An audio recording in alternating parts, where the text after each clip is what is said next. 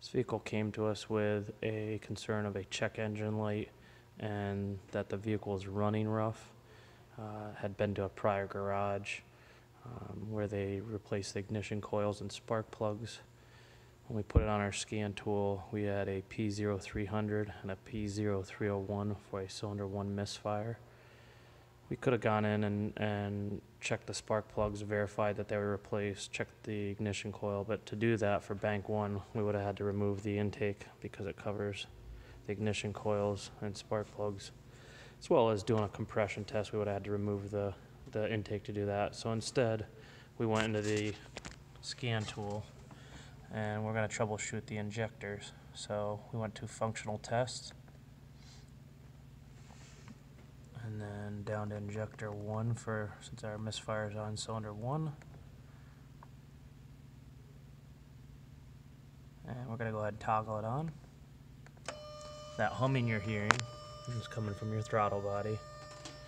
Our cylinder 1 injector is right here, and it should be clicking each time the computer commands it to turn on. It's not. So what we're going to do is compare it to cylinder 2, or injector number 2. Come back here, back out.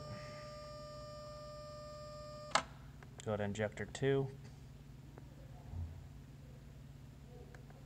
Toggle it on. You can hear it clicking. Here's injector 2, so we know that. You can also put your finger on it. You can feel it clicking each time the computer commands it on. So now we need to verify, is it our injector, our cylinder 1 injector? Is it the wiring to the injector? Or is it the driver inside the computer that's failed? So what you're going to want to do, we like to use a little pocket screwdriver like this. You're going to slide this red tab up. It's a safety lock. Once you have that done, squeeze your clip. You're going to get off your injector there. Now come over. Our kit's an OTC Noid light kit. And you're going to find the one with the pins that fit it best. Yes, at the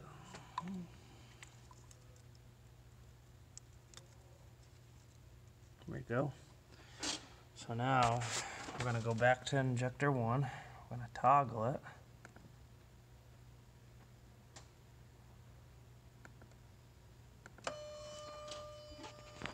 And we're going to watch.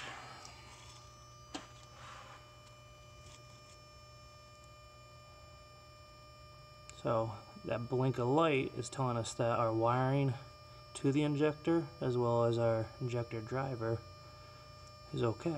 So our issue is our cylinder 1 injector.